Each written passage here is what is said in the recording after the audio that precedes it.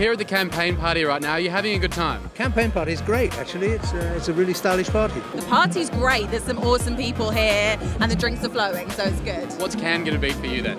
Cannes, I love the way that it gets all the top people from all the agencies together. It celebrates creativity.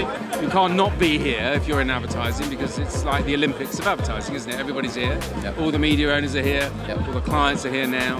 And of course all the advertising agencies are here. So we're here to talk to people, to find out what the general buzz is and find out what the mood is. I mean, so far it's been great. Like, listening to some of the presentations, it's been really good for us to kind of get inside the minds of creatives, understand how they're working, the things that are working well, things that aren't working so well, so that we can kind of tailor what we're doing moving forward. The idea is everything, in my view, and social media allows us to get that spread to as wide an audience as possible, and more power to its elbow. The next couple of days is all about innovation, the Innovation Lions. You can't not be here, you know, that's my view.